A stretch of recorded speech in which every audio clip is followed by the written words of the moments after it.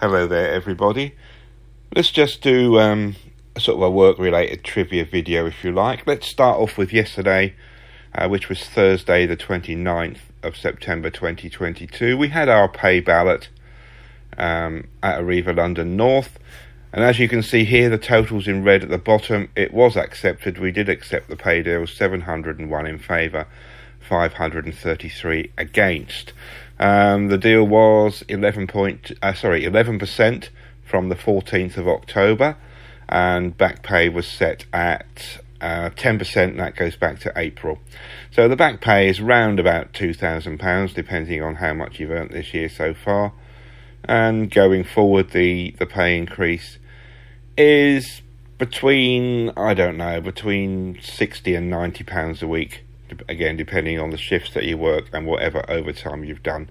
A lot of people are not happy that went through. Me personally, I think that was a half decent deal, so I accepted that one. But there's quite a lot of bad feeling amongst just a handful of drivers who feel it should have been rejected. But that's why you have a ballot. That's why you have a vote. The majority win, and the majority felt that it was a good enough deal. Now, yesterday, the M25 was shut between Waltham Abbey and Enfield, so all the traffic was coming through Enfield, and everywhere was totally gridlocked. So I took over my first bus at 35 minutes late. It was showing Enfield Highway. I'll show you the duty card a bit later. It was showing Enfield Highway, and so my first turn of the day was into here. I couldn't actually get here in time to leave on time. I was still late departing.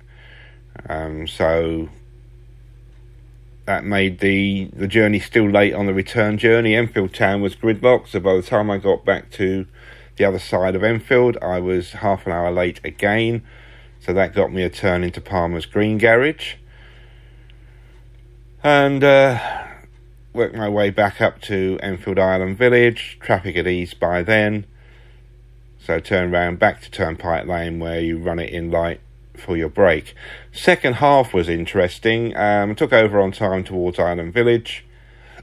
And Mollison Avenue, which is a road that runs sort of up the side of Enfield for all the traffic to miss out the residential areas, that was shut for some kind of roadworks. You got all the HGVs and all the cars and everything going down Ordnance Road. And it's just not wide enough. You can't get two buses past each other down that road. So trying to get two HGVs through there is impossible. And two became stuck. And so I sat there for 45 minutes. I was 45 late onto Island Village. I only had that one last round trip to do. So that got me a curtailment into Southgate. Very rare to get a curtailment into Southgate, but still nice to have it. Here's the log card where you put the lost mileage down. You put the running number in the left-hand column there. So my first half, it was 225. Second half was 228. Location, well, it was en route, so there's no location. There's no stopped or resumed because it's a gradual loss of time, although I suppose with the bottom one, it could have gone down as Ordnance Road, but you don't do it for traffic. The mileage lost, well, the first one was, as I say, Enfield Highway, Red Lion, up to Island Village. The second curtailment was Palmer's Green Garage to Turnpike Lane, and the third curtailment, as I've just explained, was Southgate to Turnpike. You put a little R in a circle, that means you lost the mileage both ways. Sometimes it is possible just to lose mileage in a single direction, but in this case it was both ways. Trip numbers go in there.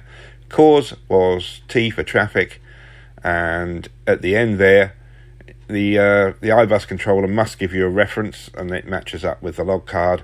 So that's your authorization to make the curtailment. I did say that I would show you the duty card. Here it is. I don't like these duties with a long first half. This is a massive, almost 5.5 hours first half if you factor in the signing on time as well. I don't like that. Not on a late shift. You're out there in the thick of it right up until 9:10. Much better to have an earlier break while it's still bad out there, and then you go back and things have quietened down. First half then, take over at 15:48, highlighted in green on the lower half. Should have gone to Island Village for 16:17, leave there at 24.